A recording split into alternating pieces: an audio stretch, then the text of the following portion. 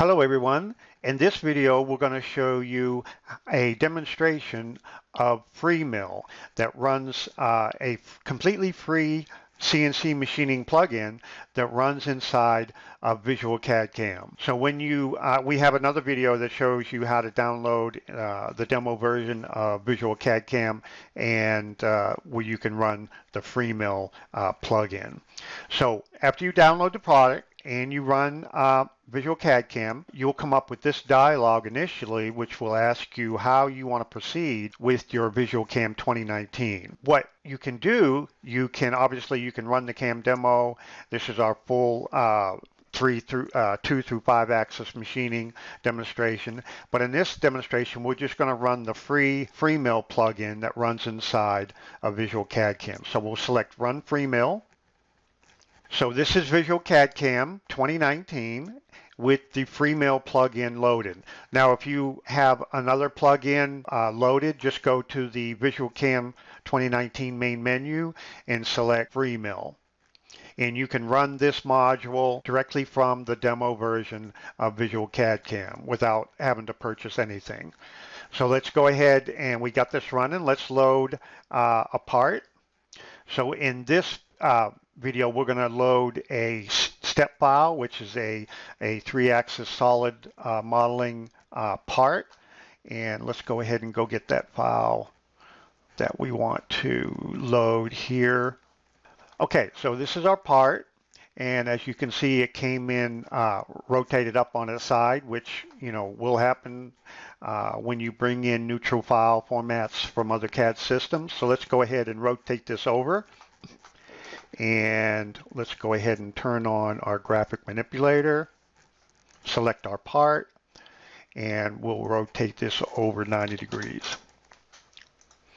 Okay, so here's our part. We have a 3-axis part. This is the core half of a mold insert.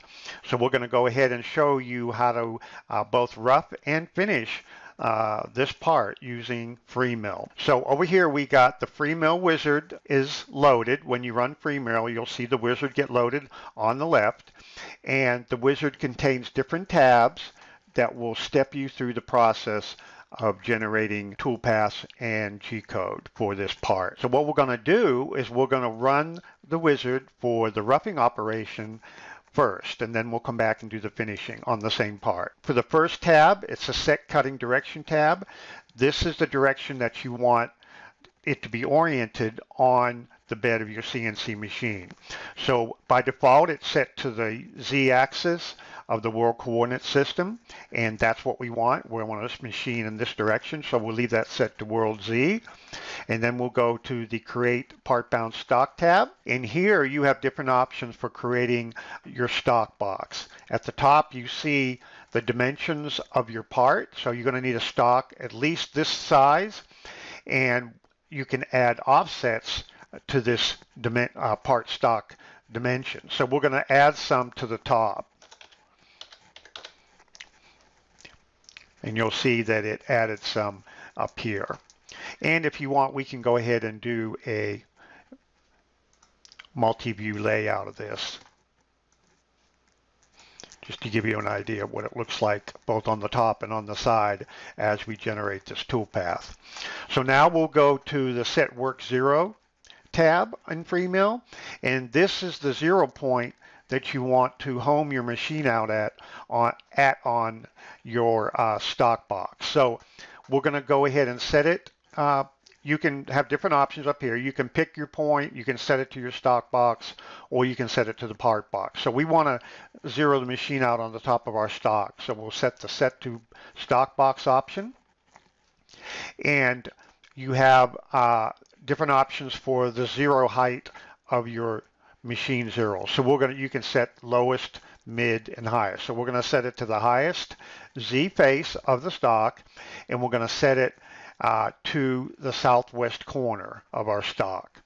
So now we'll go to the Cutting Tool tab. Now, when you run an operation, you can set your cutting tool dimensions for the operation that you're going to generate. So we're going to generate a roughing operation first. So we'll go create a flat mill. And we'll set this, say, to 3/4 inch flat mill, say a 4-inch flute length. Make sure we get down, can reach all the way down to our base here. We'll make it a 5-inch tool. And then we'll go to the Feeds and Speeds tab. We'll set this.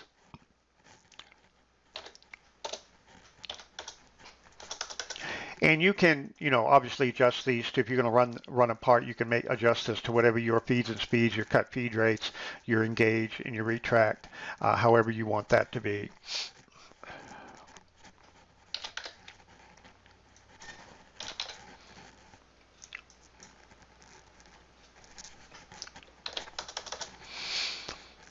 And we'll go to the next tab, which is this is where all the action takes place. Here, you can create a roughing or a finishing operation because you can set a step distance, which is a step over, but you can also set a step down, which allows you to do a roughing operation. So we're doing a roughing toolpath, so we're going to do a step over of, say, 375, and then we're going to do a step down of 0.5, say. And then we're going to cut along the x-axis, which will go this way. And let's go ahead and generate that. So here is our roughing toolpath in levels. As you can see, the levels over here. And that looks like to be a little bit much. So let's decrease this step down to 375. And let's decrease the step distance to 2.5 and then generate that. So you can go ahead and make your adjustments to any tab in the FreeMILL wizard before you go to the post-process tab and post. So we're still in the cut machining operation, so we're going to do a 1/4 inch step over, a 3/8 of an inch step down, and here is our toolpath. And let's go ahead and do a simulation. Now if you want, that went pretty quick, so let's go ahead and take a look at that. That's our roughing operation. And you can switch between the toolpath display and the cut model display. So now we'll go ahead and go to the post-processing tab, and we'll post this out to a Haas post, and we'll select the post button. And we'll give it a file name, as we'll call it VCC FreeMILL HRough, and we'll give it a .nc extension. And here is our G-code file for the horizontal roughing operation. Even though it says parallel finishing, this is a horizontal roughing because we're cutting in levels. So now let's go back and do a finishing pass on this part. So we'll go back up to the cutting tool tab, and we'll change this to a ball mill. And we'll go to a 1/8 inch ball mill. So we're going to use all the same dimensions except for the tool diameter, and we're using a ball mill. So we'll go to the Feeds and Speeds tab. We'll use the same.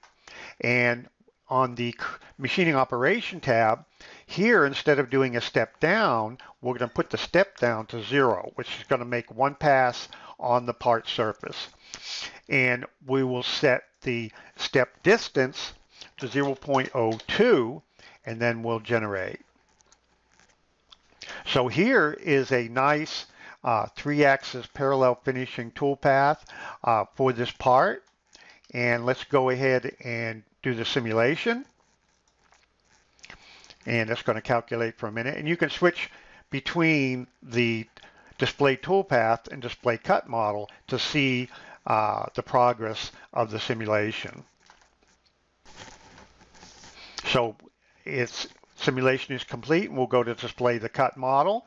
So here is our simulation for the 3-axis parallel finishing operation. And we'll go to the post-processing tab, use the same Haas post processor. And by the way, there's over 300 posts that comes with FreeMILL, and we have developed these posts over the lifetime of our VisualCAD CAM and RhinoCam product development over the past 10 to 15 years. So we have a lot of experience in developing our post processors. So we'll set that to Haas and we'll pick post. And we'll set this to VCC FreeMILL pfinish.nc.